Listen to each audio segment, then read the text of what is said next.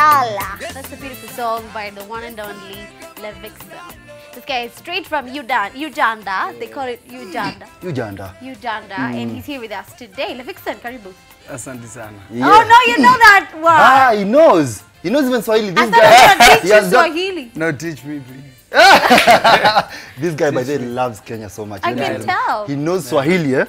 For real, like you, what other language? What other word do you know? Swahili. I can hear. Oh, but you I can't can speak. hear, but I can't speak that well. Yeah. But I'm learning every day because I love Kenya so much. So I'm learning every day. Okay. Karibu Kenya.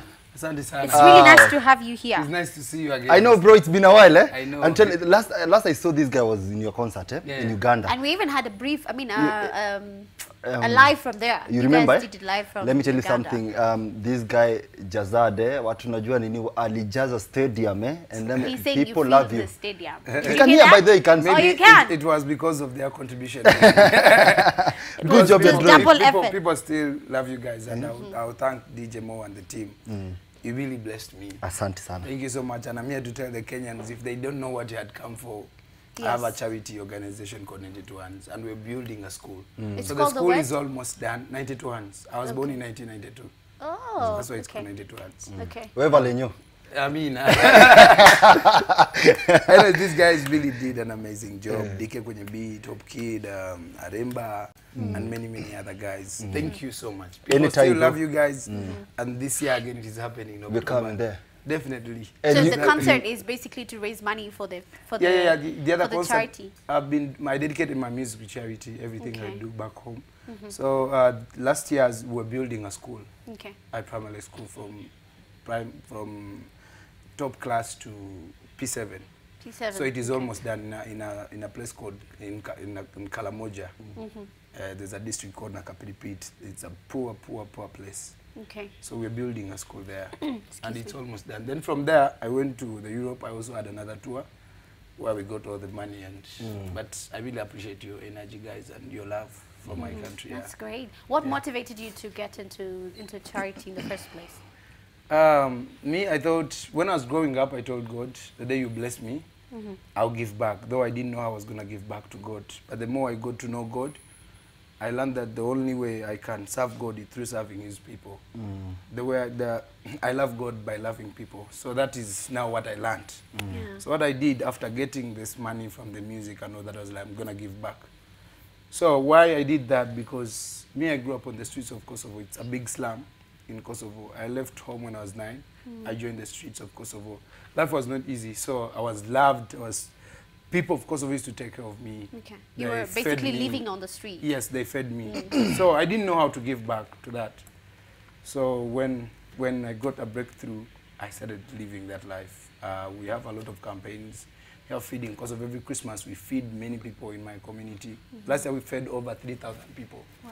They get everything to eat on Christmas. We have kids we have took back to school. We have built 2 houses so far for the widow mothers in my community again. We have now a school for women. It's called As for Women. I think you saw the campaign. As for Women, we have over 60 women who are not educated, who are sick with HIV/AIDS. So we are trying to help them to stand and see how we can give hope to them. And it has really done so good. We have started some small businesses for them, and they are now working. Okay. Yeah. That's great. So it is happening. Wow. Yeah. That's good. Glory to God. That's great. So tell us a lot about your music. You started singing.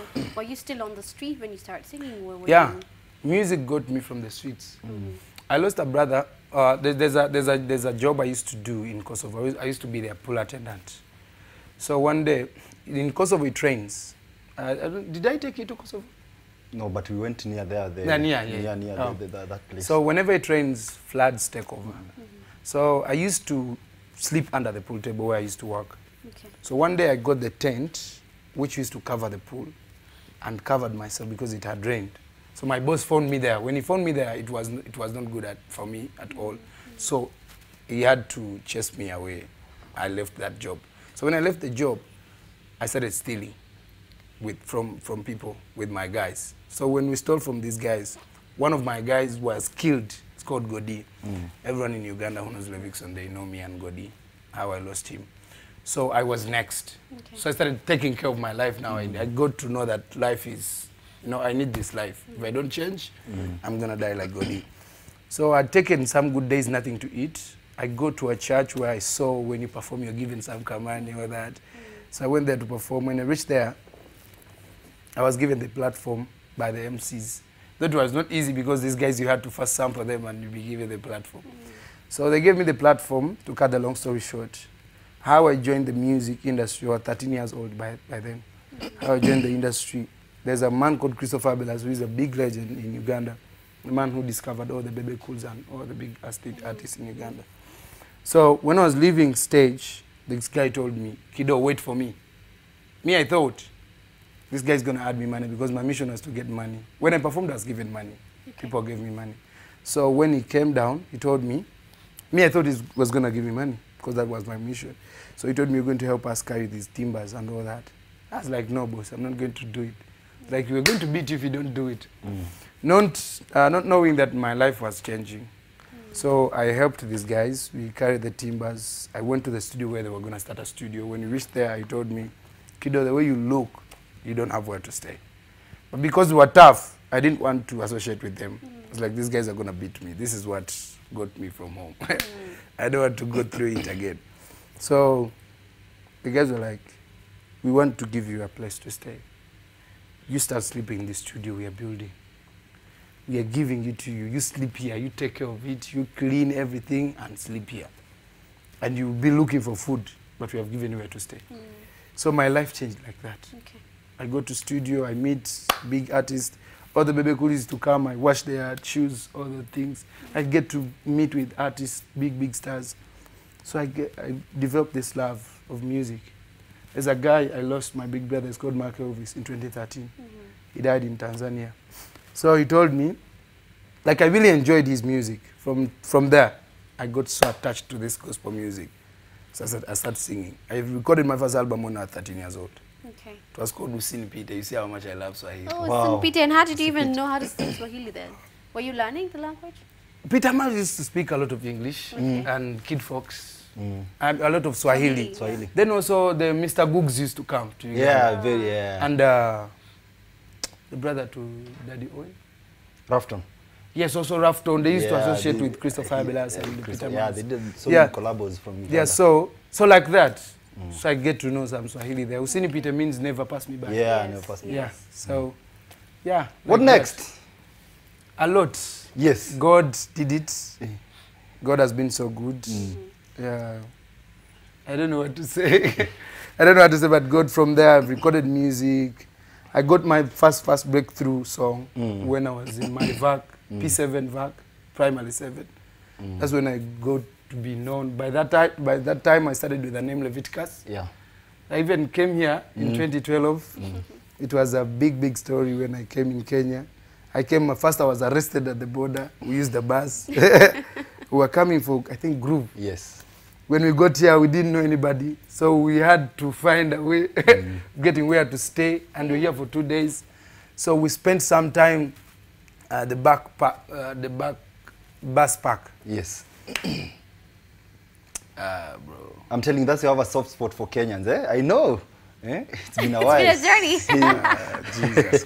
That's great. So, you're shooting a video today. Yeah, shooting a video called Ponya. You know, again Swahili. Yes, Swahili. Wow. I love Kenyans. Now my fans back home, they're asking me, are you planning anything with Kenyans? Do you have a Kenyan girlfriend? Why is everything Kenyan? Why are you coming to Kenya? Now even last year when we had over 8 stars from Nairobi, I feel like, Levixone, what is happening? Yeah. And as bottom line, I feel like Kenya is a good place. You understand? You're right. Fact that, Kenya is a good place. The fact that even gospel music is well appreciated. Back home, there has been a war. I think in the history of Uganda, the first gospel artist to be nominated with the Bebe Cools, the Bobby Wines, the Radios, the Chameleons in the same category. Okay. And the other day actually won Best Artist. Yes. I've won Best Gospel Artist for the last 5 years, I think, in Uganda. Okay. Great. Yeah, but it has been a journey, you understand? Being on the same stage with the Chameleons when they're Christian artists was a big fight. But today, when Wizkid is in Uganda, or any other big artist, at least I'll perform. all we can say is Katonda Mulunji. Amen. God is good. It's all right. You see, I'm also learning your language. Uganda and learn a word or two. Alafu nikuje ni floss. Can I teach you one? Yes, please teach me one. Webale. Yeah? Webale. Webale. Thank you. Thank you. It means webale. Yeah, Ugandans, webale for bringing like the Vixen to Kenya. Thank you so much for coming and thank you for having me. For making Kenya your second home. Amen. Yeah, and maybe you should get a. Are you married? No. Okay, maybe he should get married. In Kenya? To hook up. I know, eh? So now this is it. You have 2 songs that you need to play for us, eh? Yes. Actually to perform for us. There's this song called Turn the Replay. Yeah. This song, people love it so much here. Amen. And also you have a new video, new song that you're shooting today called Ponya. Yeah. So basically you can perform that for us and then we say it's... We call it a day. That's it. Okay, before that, I want to thank DJ Mo for the support. No problem. And this guy is amazing. Thank you so much for playing my music. I saw DJ Bob. You guys, you mean a lot to us. Anytime, and bro. not only playing Levixone, because the gospel is in Uganda is not all about Levixone, but playing the Ugandan industry. We appreciate that. Asante God sana. bless you so much. Weva leo kuja. Mungu akubariki. Weva leo kuja. Mungu akubariki. Thank you.